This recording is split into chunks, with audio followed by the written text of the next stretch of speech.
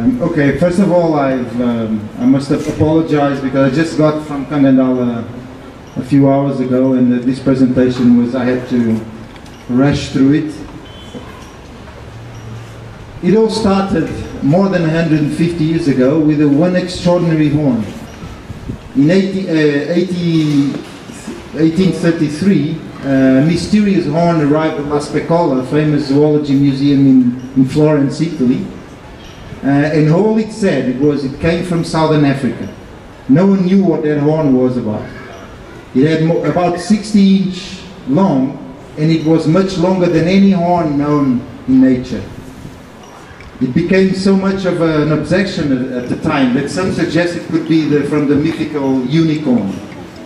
This was 1873. Funny enough, the famous British explorer Frederick Selous became obsessed by that horn when he visited the museum in Florence. And because he was such an experienced hunter, he immediately understood that it must have been from a sable.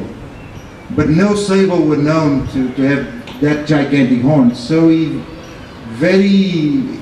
was very intelligent to understand that it must have been somewhere in Africa. There had to be a special race of sable, gigantic race of sable, and he looked for the rest of his life for those gigantic sable, not knowing where to find.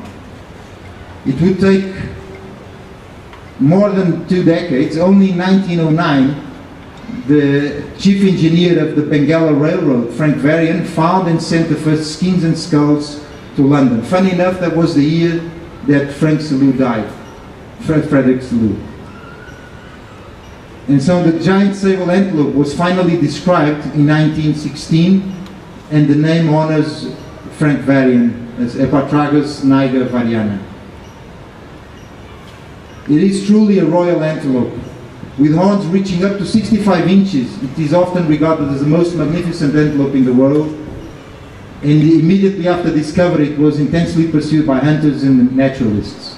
It was protected by law as early as 1933 and is endemic to Angola. Not surprisingly, it became the most wanted trophy by the hunting community at the time. But more importantly, it is an Angolan icon. It's a natural symbol of Angola, and you can see it. Of course, everyone knows what the palanca is. It's the national team, the TAG Airlines. So the palanca is a very, very important symbol for all of us Angolans. It is also a beast of legends. Several books have been written about the giant sable internationally.